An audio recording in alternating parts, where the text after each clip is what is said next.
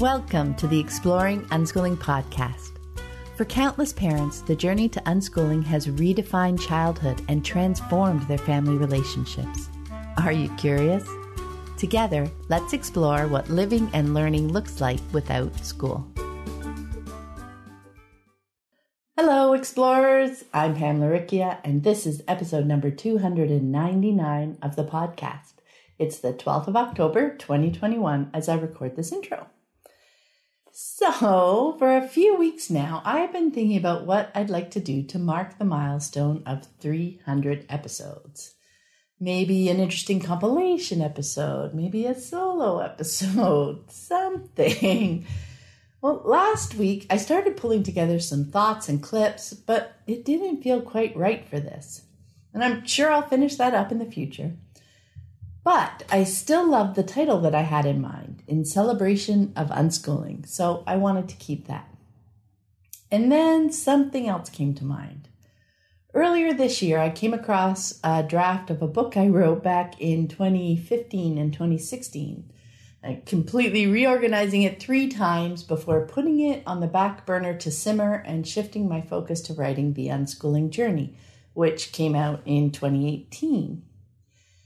This book was written through the lens of parenting and with an audience curious about unschooling in mind, but not necessarily having yet made the leap. And I was trying to connect ideas I'd come across out in the world that, unbeknownst to the authors, resonated well with unschooling. So trying to meet parents there and share what I'd learned over the years about unschooling.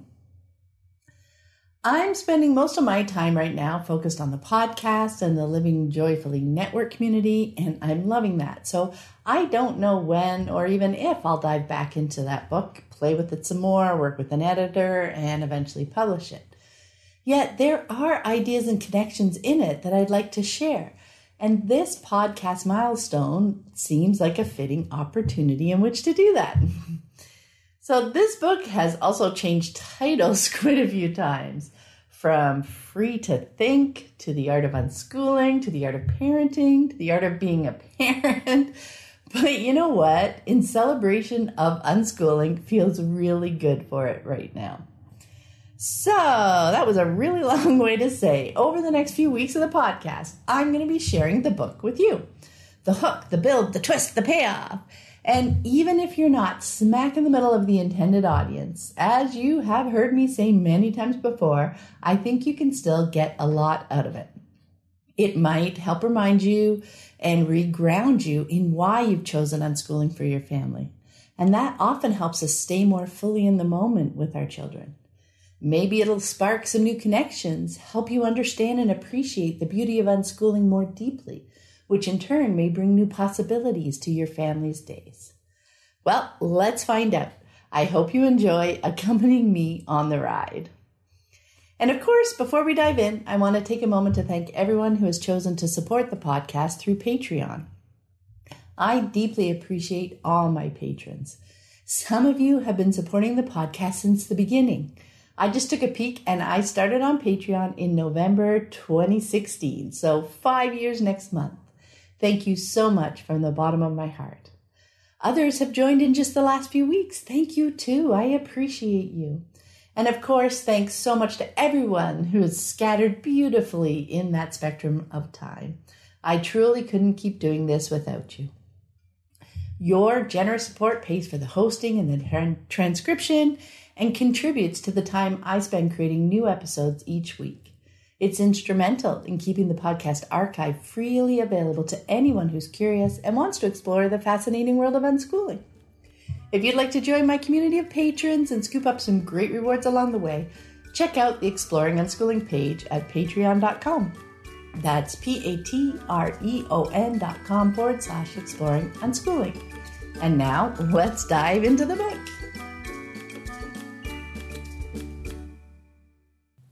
Introduction. I knew that my children not going to school was unconventional, but still, I was surprised at how often people were genuinely bewildered by us.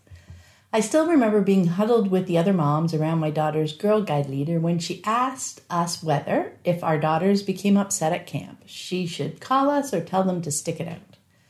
I waited for the chorus of "Stick It Out" to die down and replied, "Call me." Everyone turned to look at me like I had two heads. Then there was the mystified look on the scout leader's face when I mentioned that my 7-year-old son had considered participating last year, but decided against it. How about the girl who, after meeting my then 12-year-old daughter, ran up to me wide-eyed and asked incredulously, "You really don't want her to go to school?" Or the strange looks a group of young teens shot my daughter when, at age 14, she called her younger brother over for a goodbye hug. I definitely noticed the pointed double take from the pediatric ward nurse when she asked me a care-related question, and I replied, "I'm not sure. What do you think?" redirecting the question to my then 11-year-old son, the patient lying in the bed a foot away.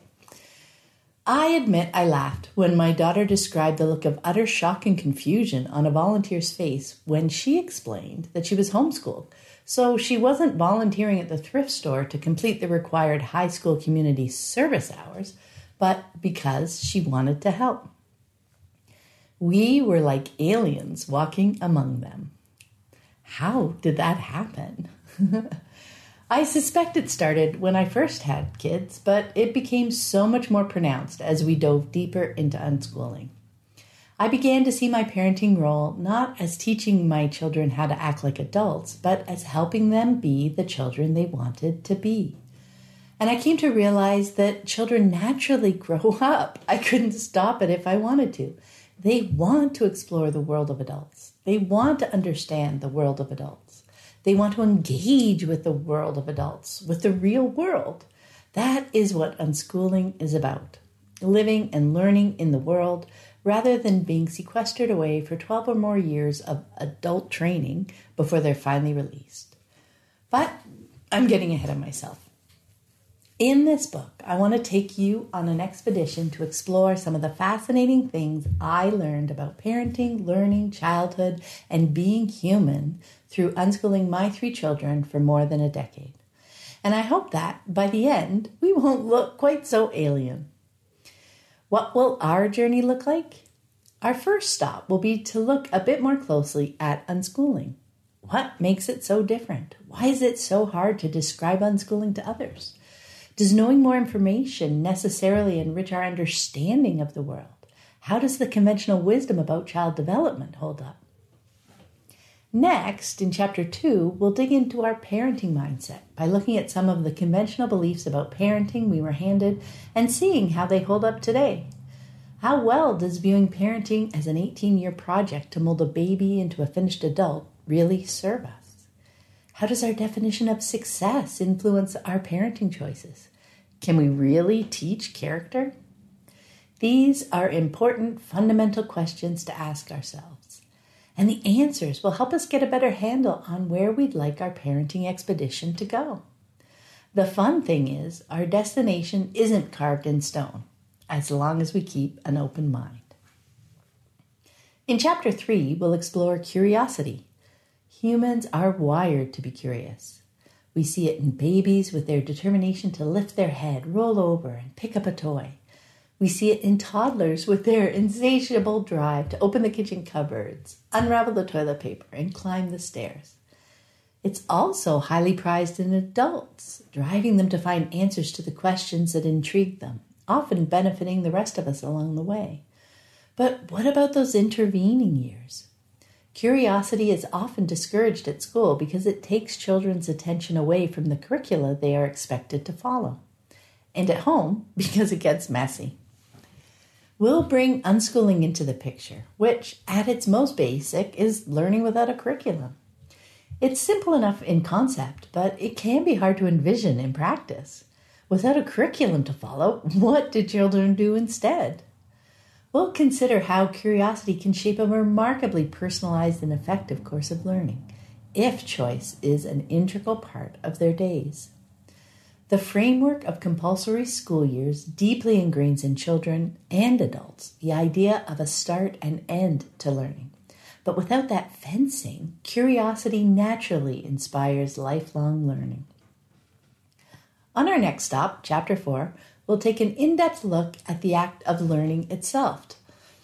Here's where things get really interesting. We're going to explore the definition of learning and the slew of ways people learn, how the classroom environment teaches children that learning is hard, the value of allowing learning to unfold at the child's pace, and the crucial role of patience, how passions of any ilk are a window to the world rather than the confined and limiting box we often imagine, and how intrinsic motivation helps children stick with things even when they get challenging. And then, with this bigger picture of curiosity and learning, in Chapter 5, we'll tackle creativity. What kinds of thinking are involved in creativity? Why do unschooling parents treasure free, unstructured time? We'll also dig into the impact of judgment and shame and the lifelong value of a creative approach to both work and play, to life. In Chapter 6, our parenting expedition continues with character. We'll explore traits such as self-awareness, empathy, and trust, and the value they have in our lives. We'll also examine how the unschooling lifestyle actively supports character development, rather than telling our children over and over how we expect them to behave. One of the key tenets of unschooling is that we're not trying to mold our children into some picture we hold in our minds of the perfect child. We are supporting our children as they discover who they are and explore the person they want to become. Which leads us into Chapter 7, where we'll dig into family. What does life look like in an unschooling family? How do we develop and maintain strong and connected relationships? What about sibling rivalry? How do we handle the teen years? Is it possible to have a joyful approach to our days without ignoring reality? Here's where I think many of the alien-related questions will be answered. Unschooling really is a different way of living, but once we arrive at this point on our journey, I think it will begin to make sense. And then in Chapter 8, we'll take our new understanding of childhood, of curiosity and learning and creativity, of intrinsic motivation and character, and look back at school with fresh eyes. If school is a part of your lives for one reason or another, are there ways to weave it into your family's lives without it taking over? What might life look like if you choose not to perpetuate school's approach at home?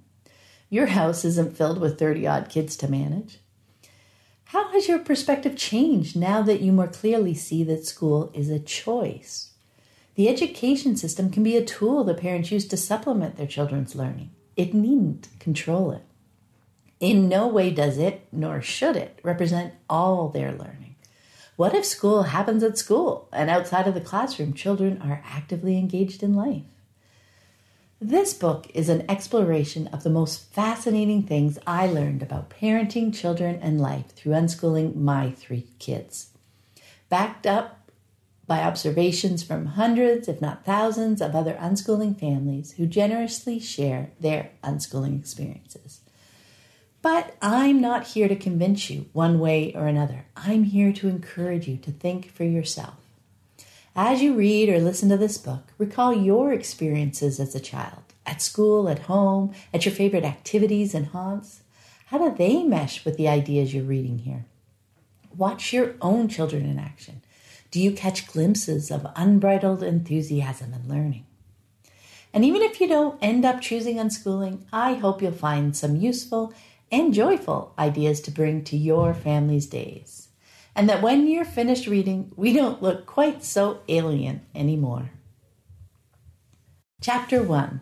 What is unschooling? You know how they say, don't read the comments on the internet? I read the comments. I wasn't interviewed for this particular magazine's online article about unschooling, but I knew some of the people who were. As I read it, I felt the sincerity and the joy in their quoted words. They nailed some key ideas, yet the article only scratched the surface. And the comments weren't pretty, though I understood where they were coming from too. Unschooling is very different from the conventional childhood lifestyle of school, homework, and organized extracurricular activities, which means it attracts attention, sometimes vitriolic attention. Come back to school time, the unschooling community inevitably fields a wave of urgent interview requests from journalists who have been assigned the, quote, unschooling story. They are looking to speak with parents, maybe spend a couple of hours with a family to see what unschooling looks like. Having participated in a number of these interviews over the years, I know they are most often well-intentioned on both sides, with the families doing their best to share their unschooling experience and the journalists doing their best to make some sense of it all. The resulting article, though, is most often a hollow shell of unschooling, basically an unorthodox to-do list. No curriculum, no rules, learn whatever they want. Any attempt to explain the reasoning behind those choices remains superficial. After seeing this pattern play out again and again, I began to wonder why. What gets in the way of succinctly communicating how this learning-centered lifestyle works? In the end, I think it boils down to a fundamental difference in perspectives. We are practically worlds apart. With the tight deadlines inherent in reporting, there just isn't enough time to take journalists on the comprehensive years-long journey through which we have developed this new perspective on children and learning. It's a journey that brings deeper shades of meaning to our words, meaning that just isn't there for those who are reading them through a more conventional lens. Let's take the idea that unschooling children learn whatever they want. When unschooling parents use that phrase, in their mind, they see their children's enthusiastic and intense learning as they follow their interests and explore their world. Contrast that with conventional readers who are more likely to read that phrase, learn whatever they want, and envision anarchy, kids left alone to flounder and fail because, in their experience, no child wants to learn. See? Worlds apart. Let's dig a bit deeper and just take the word learn. Over the last few decades, the educational system's increased focus on curricularization, breaking down topics into discrete chunks to teach, and standardized testing has severely narrowed the definition of learning. Curricula is now considered the definition of what is important to learn, devaluing the world outside the classroom. Listening to a teacher explain and completing worksheets for practice is considered the best way to learn, devaluing the many other ways there are to develop knowledge and skills. And testing is considered the standard for measuring learning, devaluing long-term understanding. A test score remains in a student's record, even if the content itself fades from their memory. Take a moment to think back on the many tests you took in your own school career. If you took the same test a month later, would you have done as well? Often, I would not have. This disconnect is even more apparent after school vacations. In recent years, the term coined to describe this phenomenon is summer learning loss. They blame the student for forgetting, but it's how memory works. The more often information is used by a person, the better chance it will end up in their long-term memory. That's why studying helps students retain information long enough to recall it for a test, but soon after, when they stop using it because it doesn't apply to their daily lives, it fades. When unschooling parents talk about learning, they mean something very different. What unschooling children learn isn't limited to what's in the curricula, and how they learn isn't limited to being taught by a teacher. With unschooling, learning is a less linear, but often more concrete process that aligns with how human memory works. It also looks the same for children and adults. A person engages in something they're interested in and seeks out more information, so it's more likely they will continue to use that information regularly. They examine it from different angles, increasing their understanding, and connect it to related pieces of information they already know, solidifying it in long-term memory. Like toddlers learning to walk and talk, like adults immersing themselves in their favorite hobby, unschooling children gather knowledge and skills and weave them together to make sense of the world around them. Maria Popova, the curator of brainpickings.com, elegantly, if unknowingly, describes the contrast between conventional and unschooling approaches to learning in her essay, Wisdom in the Age of Information and the Importance of Storytelling in Making Sense of the World.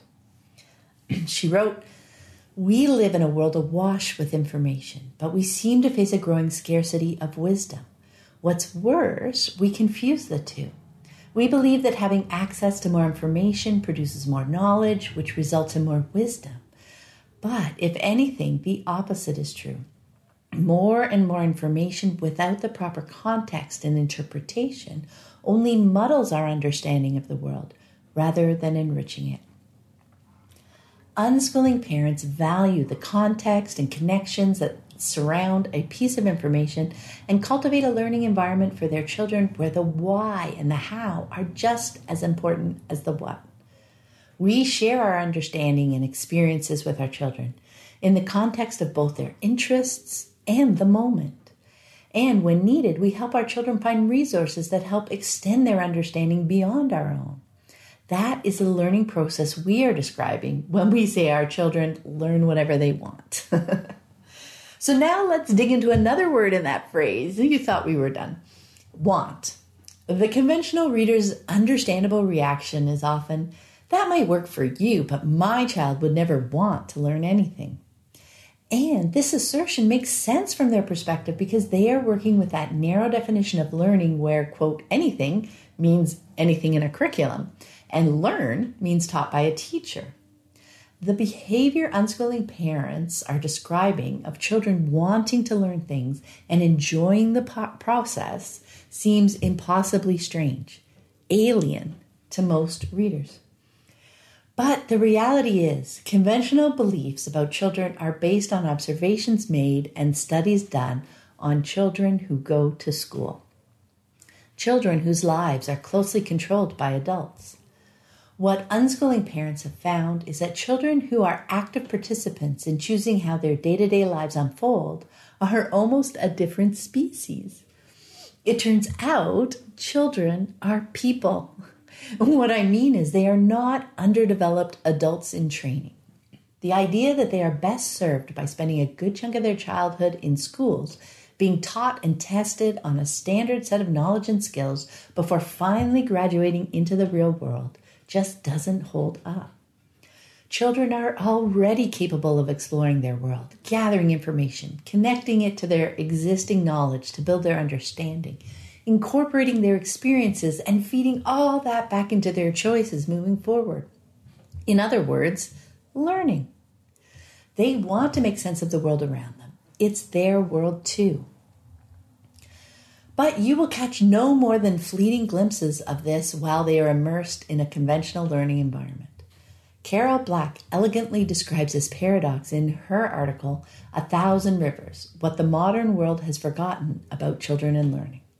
She writes, collecting data on human learning based on children's behavior in school is like collecting data on killer whales based on their behavior at SeaWorld. The educational system's premise that memorized information and rote skills are the keys to success in our adult lives is beginning to crumble as we move further away from the industrial age that birthed it. The disconnect is growing more obvious every day. Young adults are no longer graduating into a world that mimics the school environment, where they start at the bottom rung and climb the corporate ladder. Not only that, in the book Ungifted, Intelligence Redefined, Scott Barry Kaufman weaves readers from the initial development of the IQ test through years of results and psychological studies, concluding that IQ tests show limited value in determining future success. He introduces his theory of personal intelligence, defining intelligence as the dynamic interplay of engagement and abilities in pursuit of personal goals. Nice. And by personal goals, he does not mean school grades in disguise. Though IQ tests continue to be a popular tool for sorting and labeling students in the education system, in the end, Kaufman notes, as we've seen all throughout this book, when we look closely enough at people across a broad range of environments in which they are engaged and feel comfortable expressing themselves fully, we see these, quote, gifted characteristics in people all across the IQ spectrum.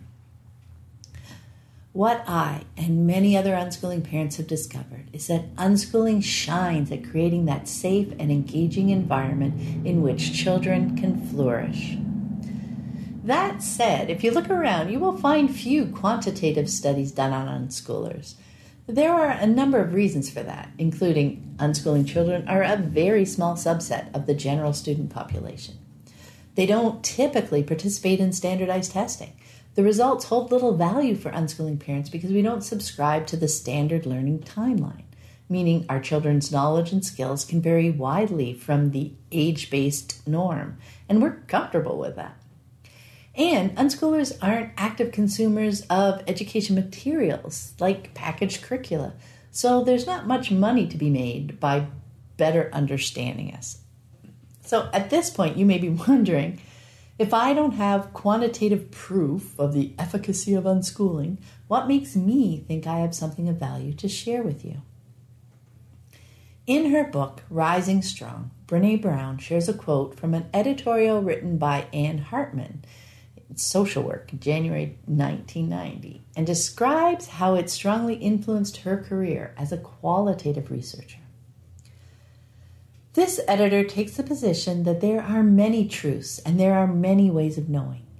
Each discovery contributes to our knowledge, and each way of knowing deepens our understanding and adds another dimension to our view of the world. For example, large-scale studies of trends in marriage today furnish helpful information about a rapidly changing social institution. But getting inside one marriage, as in Who's Afraid of Virginia Woolf, richly displays the complexities of one marriage, leading us to new insights about the pain, the joys, the expectations, the disappointments, the intimacy, and the ultimate aloneness in relationships. Both the scientific and the artistic methods provide us with ways of knowing. And in fact, as Clifford Geertz has pointed out, innovative thinkers in many fields are blurring the genres, finding art in science and science in art and social theory in all human creation and activity. Brown went on to explain that, today I proudly call myself a researcher storyteller because I believe the most useful knowledge about human behavior is based on people's lived experiences. Reading both Hartman's and Brown's words made a strong connection for me with what I wanted to accomplish with this book. They added strength to my growing conviction that sharing the experiences of unschooling parents can add solid value to society's conversations surrounding children, learning, and parenting. It's why I love sharing the stories of many unschooling families from around the world through this podcast and sharing my own thoughts and experiences through my writing. Chapter 2, Our Parenting Mindset. Conventional wisdom has some very clear parenting messages which we absorb early and often, so much so that it can be hard to imagine questioning them. Yet, as I began exploring unschooling, questions bubbled up. Rather than accepting those messages at face value, I chose to ponder the underlying assumptions and observations. Let's dig into the 3 significant paradigm shifts in my parenting mindset that emerged. Beyond 18. One of the first questions I pondered when I started out on this journey was this: does parenting come with a deadline? That's certainly the conventional perspective. We are overjoyed to become parents, but it's not long before there's a big 18 flashing in the distance and urgent messages about starting college or university funds. The logic goes, once our child turns 18, they are no longer our legal responsibility. Check. But soon we realize that also means they are no longer legally required to do what we tell them. Act! There's no time to waste. Traditional parenting wisdom tells us we have an 18-year window to mold our children into competent adults or we have failed. That explains why parenting is such big business, with glossy print magazines full of tips and tricks for managing your child at every age, after-school learning centers to augment and improve your child's academic standing, and extracurricular activities to round out their future college applications. Launching your freshly minted 18-year-old into a good college, preferably with their eyes set on a respectable career, has been the epitome of conventional parenting success. This 18-year narrative is so powerful that some governments are extending mandatory school attendance to age 18 to align themselves even more thoroughly. Childhood equals school. I live in Ontario, Canada, and Bill 52 did just that in 2006, raising the compulsory school age from 16 to 18, stating in the bill's preamble that the education system needs to instill in young people a lasting positive attitude towards learning that will keep them motivated to stay in school until they graduate or turn 18. How is that working out? Well, the ubiquity of the story also means that many of us have experienced the challenges that can often result. Stress is high as parents work to help their children fit into the education system and motivate them to excel. It's stressful for the children too. By the time college or even high school graduation hits, many children have long lost their love for learning and are determined to never enter a classroom again. We have let the legal definition rule our lives. We love our children and don't want to fail at this important job, so we set our sights on that 18-year window and get to work, even at the expense of our relationships. Self-justification proliferates as we wield our parental power to insist our children follow along and keep up. We comfort ourselves with the rationale that we're doing it for their own good. We tell ourselves that once they're adults, they'll come to understand that we were right, and then we'll shift to a peer relationship. But how hard is it to change a relationship dynamic that's been 18 years in the making? The myriad of books and movies about the emotional turmoil that happens when adult children go home for the holidays might be a clue. That power and control-based relationship dynamic can be very difficult to shake. Is that the parenting destination we're aiming for? One of the fundamental paradigm shifts I made early in my unschooling journey came with the realization that we're building lifelong relationships with our children. That seems an almost corny thing to say, but it's so easy to forget when we're caught up in the minutiae of day-to-day life. Shifting my focus away from that 18-year deadline changed my perspective remarkably. The age of 18 is not a finish line, and parenting is not a race. Our relationships with our children last a lifetime. It hit me that if I wanted a less conventional and more engaged adult relationship with my children when they're grown, I needed a less conventional and more engaged relationship with them now. The time I invest in developing strong and connected relationships with my children today will pay interest over our lifetime. My 3 children are all over 18 now, and looking back, it's become clear that when we view parenting through this conventional 18-year window, we can make choices that, while they seem beneficial in the short term, are often detrimental to our children in the long term. By telling our children what to learn through curriculum, in the short term, we see them studying what we anticipate they should be learning. Great! But in the long term, they absorb the message that they need others to tell them what to learn. Their curiosity fades. They don't pursue learning outside the classroom. By telling our children that the best way to learn is the teacher-student classroom model, in the short term, we see what looks like proof of learning through test results and report cards. But in the long term, they come to dislike the act of learning, often intensely, and they internalize the lesson that to learn, they must be taught by an expert. By using judgment and shame to shape our children's actions to fit our expectations, in the short term, we feel we're helping them learn how to behave within societal norms. But in the long term, we have suffocated their individuality and creativity. They learn to stay firmly inside the box. By always telling our children what to do, in the short term, we move through challenges as quickly and efficiently as we can muster, expecting them to remember for the next time. But in the long term, they have precious little problem-solving experience. They absorb the message that they aren't capable of figuring things out for themselves. They learn to trust others more than themselves. By insisting our children get along with their siblings in the name of family harmony and with their peers in the name of making friends, in the short term, we see them absorbing their discomfort and getting along with others. But in the long term, their self-awareness and empathy suffers. They learn not to trust their own feelings and find it difficult to understand the feelings and perspectives of others. How can it be that these well-intentioned parenting choices have such unintended long-term consequences?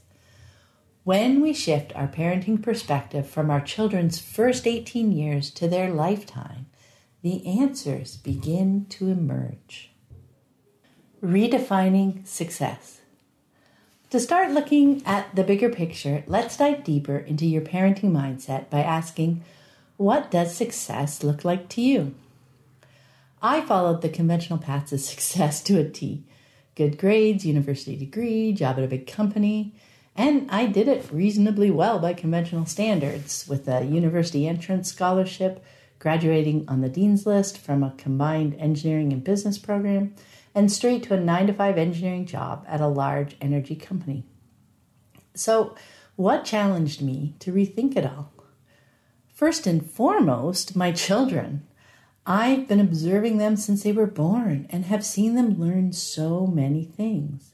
I knew the depths of concentration and perseverance they would reach when engrossed in something. I knew their dispositions and personalities. And over the first few years of school, I saw those things change, and not for the better. Another piece of the puzzle was meeting many other adults at work. Not eager to spend my working hours at a desk, I chose to work in the one engineering group based in the plant. In my first few years, I interacted with a wide variety of people. Day workers, shift workers, plant operators, shift supervisors, mechanical and electrical maintenance staff, materials supply staff, managers, system engineers, IT staff, financial analysts, directors, and the occasional VP. There was a definite hierarchy that closely aligned with the corporate structure, yet I came to realize that though society's conventional definition of intelligence links it to career trajectory, that wasn't what I was seeing in reality. The solid relationship between higher education, career trajectory, and happiness that I had swallowed hook, line, and sinker in school began to crack. I saw skilled and happy people in all jobs, and unmotivated and grumpy people too. I was drawn to those who enjoyed their work and chose to do it well. To me, that felt like success. And it seemed to have little to do with their job title and more to do with how well their work meshed with their personality, skills, and interests. As that sunk in more deeply, the corporate ladder began to lose its luster as a valid measure of success. Fred Rogers nails this in The World According to Mr. Rogers, Important Things to Remember. The thing I remember best about successful people I've met all through the years is their obvious delight in what they're doing, and it seems to have very little to do with worldly success. They just love what they're doing, and they love it in front of others. Now I had two observations at odds with what I thought I knew. My children weren't thriving in school, and though I had meticulously followed the established path to success laid out before me growing up, I wasn't seeing it play out as expected in my life. There was a disconnect somewhere. What was I missing? Looking for that answer led me to dig into the idea of success. So let's take a moment to look back at how we arrived here. The Industrial Revolution began in the late 1700s, marking the transition to machine-based manufacturing. The result was an industrial age where we saw huge economic gains as factories mechanized their production processes. In the early 1900s, the development of the assembly line brought us mass production. Extensive gains in efficiency were found through the breakdown and standardization of the production process, significantly lowering per-unit costs and encouraging even non-manufacturing industries to incorporate assembly line principles. Compulsory schooling laws began migrating across North America in the 1850s, and by the 1920s, the process was complete. Education became a business, and the efficient business model of the day, the assembly line, was front and center. Students were sorted by age, taught an increasingly standardized curriculum, and marched grade by grade through the system. In the 1950s, the digital revolution began with the advent of computers, picking up even more speed in the late 1970s when personal computers arrived on the scene. The ability to save, access, and manipulate large amounts of data shifted our economic focus from traditional industry to the digitization of information, the information age. Computerized systems like just-in-time inventory management afforded businesses another large jump in efficiency. Education systems also began to incorporate these digital tools with a growing reliance on multiple choice, fill-in-the-bubble tests for electronic marking, and large student databases to track courses taken, marks received, and college applications sent. Soon, quantitative measures became the standard by which almost everything was judged. If it couldn't be measured numerically for statistical analysis, it fell by the wayside. Even subjective feedback was now gathered on a scale of 1 to 10. And then, in the early 1990s, digital cell phones were developed and the internet hit critical mass. As more and more people have become connected through these networks, global communications have flourished. These connections are transforming our society, both our personal relationships and our working lives. As businesses are adjusting to this changing landscape, many are finding they want a new kind of employee. And now, here we sit, a century after its introduction, and the basic factory model of the education system remains basically unchanged. Students continue to mimic the assembly line nature of the conveyor, moving from class to class at the ring of the bell. Curriculum is the epitome of the breakdown and standardization of a product. In this case, a set of knowledge and skills that defines a competent adult, that teachers are expected to deliver each time students enter their classrooms. But the important question remains, how successful is it from the student's point of view? School has become the filter through which we see almost everything. Children grow up being taught that a college or university education will pretty much guarantee them a good job that will in turn provide for their needs over our lifetime. Yet the landscape of work has changed significantly over the last couple of decades, and the number of those stable and lucrative jobs is dwindling fast. Yet, still firmly planted in school's box, much of society continues to cling to the school-college job paradigm, even in the face of this growing gap. With competition increasing for those remaining prized jobs, well-meaning parents start prepping their children for school well before they hit compulsory school age. Early childhood educators, health professionals, and well-meaning extended family members all measure young children against the yardstick of school readiness. The focus is not on a young child's unique needs and development, but on mastering the skills that will specifically help them fit into the school mold. Everything in a child's life is viewed through the lens of school before they even step foot in the building. And just to bring it home, what is the first question most adults ask any child they meet? What grade are you in? Even the seemingly innocuous conversation starter focuses not on their age, a marker of their lifetime, but on their grade, a marker of their school time. Again, it emphasizes to the child that school is the most important aspect of their life. School permeates family time as well. Homework is ubiquitous, evenings, weekends, and summers, requiring the parent to play the role of teacher. In the name of increased communication, some teachers send parents daily notes about their child's behavior and expect them to enforce discipline to the school's standards outside of school hours. School is presented by both teachers and parents as the child's work. You can do X when you've finished your homework, where X is any fun thing. Children quickly learn that work and fun are opposite. Even our everyday language is school-based. Play is now often described as an after-school activity or extracurricular activity, defined directly in contrast to school, creating a hierarchy in which play comes in a distant second. Free time outside of school has become less about the child exploring the world and more about how their activities will look on a college application.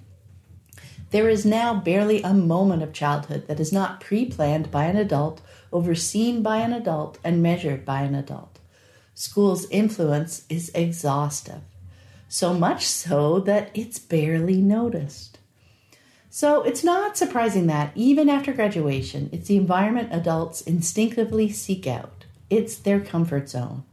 That good job with a cubicle, a desk, and a job document that details step by step what they need to do each day. The challenge is their comfort zone no longer meshes with the expansive landscape of our increasingly connected world. Seth Godin makes this point eloquently in The Icarus Deception, How High Will You Fly? As the industrial age has faded away and been replaced by the connection economy, the wide-open reality of our new economic revolution, the fence has been dismantled. It's gone. But most of us have no idea that we're no longer fenced in. We've been so thoroughly brainwashed and intimidated and socialized that we stay huddled together, waiting for instructions, when we have the first, best, and once-in-a-lifetime chance to do something extraordinary instead. The disconnect between what young adults fresh out of school are taught to expect and what life in the real world is starting to ask of them continues to grow rapidly, with few signs that the Titanic of an education system is going to be able to change course anytime soon. Yet, this is such an interesting and exciting time to be living. The pace of change has increased over the last few decades such that our lives look significantly different than even our parents' lives at our age, just one generation ago. That's unprecedented. There are big questions in the air and a budding sense of the connectedness of humanity. And I must say it's pretty interesting reading that right now as we are in the middle of the pandemic, a long, long pandemic, and so many things changing just over the last few years. But it's still an interesting and exciting time to be living. Okay, back. So where did all that leave me? I saw that while an income that comfortably covers the necessities keeps day-to-day stress at bay, the higher salaries and more power inherent in climbing the corporate ladder don't seem to bring people more happiness. Doing work that meshed with a person's personality, skills, and interests seemed a more reliable barometer. They seemed more engaged with life in general, and certainly seem to enjoy their days more, regardless of the position of their job on the org chart. At the same time, I saw my children having fun and learning voraciously as they did things they enjoyed on weekends and during summer vacation. I realized that this was the engaged life I was envisioning for them. While at school, they seemed shackled and out of sorts. Society was telling me that I should be working to help them fit into school, instilling in them the importance of the good grades, college degree, respectable job trinity, and insisting they start early for best results. But I just couldn't do it. That engaged and joyful life was my goal for my whole family, children included. So I redefined success on my own terms, and in less than a year, I had left my job, discovered homeschooling, and shortly thereafter unschooling, and pulled them out of school completely, much to their delight.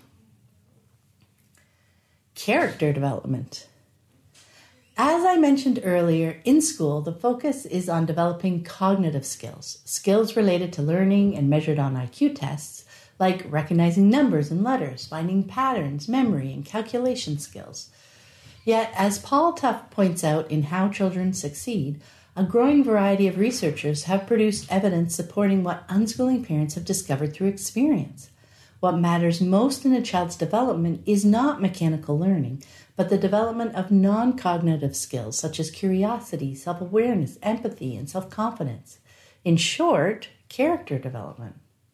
Development of themselves as an individual person, not as a repository of rote knowledge and skills.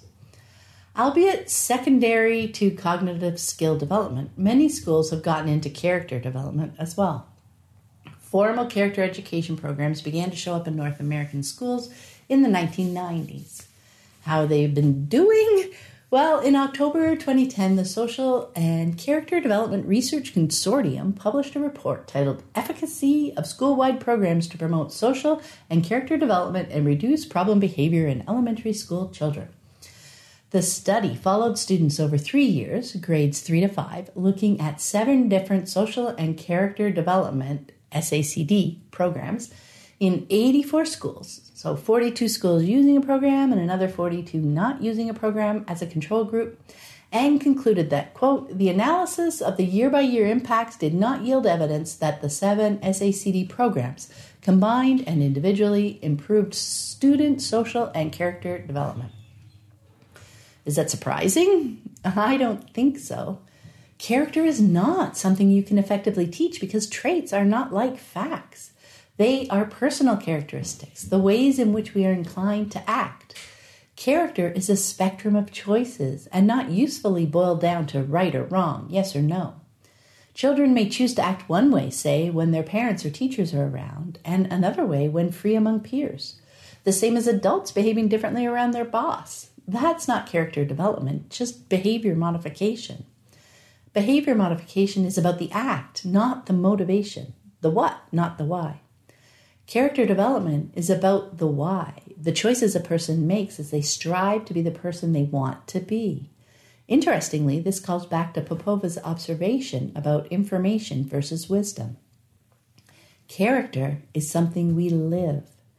It develops over time as we choose our actions, tweak them as we gain more experience, all the while exploring the kind of person we want to be. Some traits we are born with, like curiosity, and they can be nurtured or discouraged by those around us. Others, like self-awareness and empathy, grow with experience, again, nourished or left to wither. Fed not through our words, but through our actions. The old adage, do as I say, not as I do, does not work. Children are as quick as adults to recognize the hypocrisy of that approach. How does this mesh with our longer-term perspective shift? The most significant impact is that we don't feel compelled to push our children to be all these things by age 18. That's the constraint that drives us to top-down control and behavior modification techniques.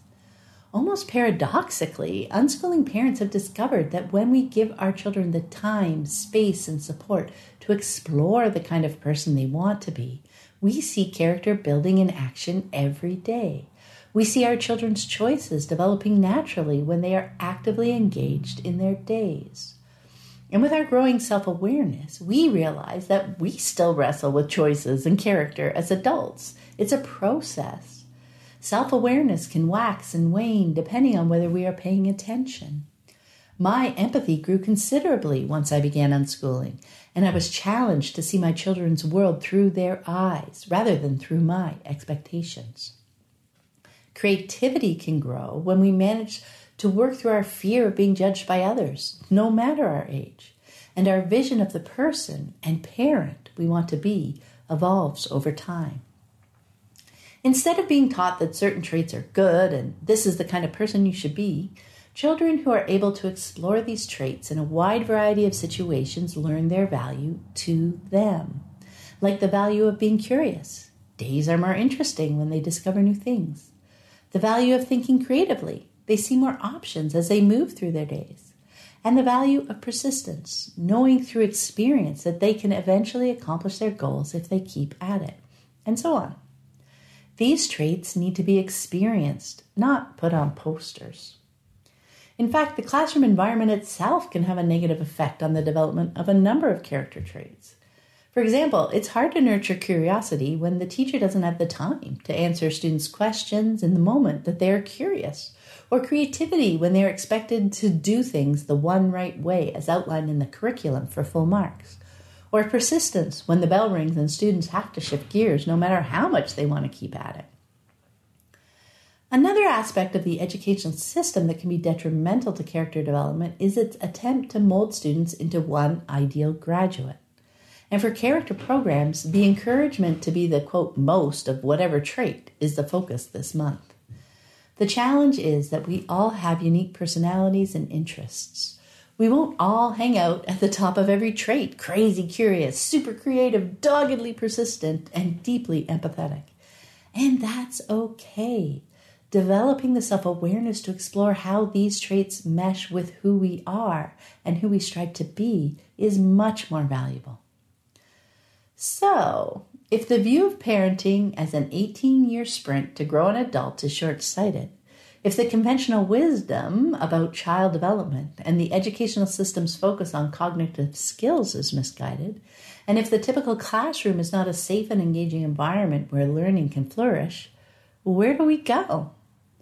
For me, the answer was unschooling. And we'll pick this back up next week. I hope you found this episode helpful on your unschooling journey. And be sure to check out the growing podcast archive. The conversations never go out of date. You can find more information about my books, the Living Joyfully Network online community, and the Childhood Redefined Unschooling Summit online course at my website, livingjoyfully.ca.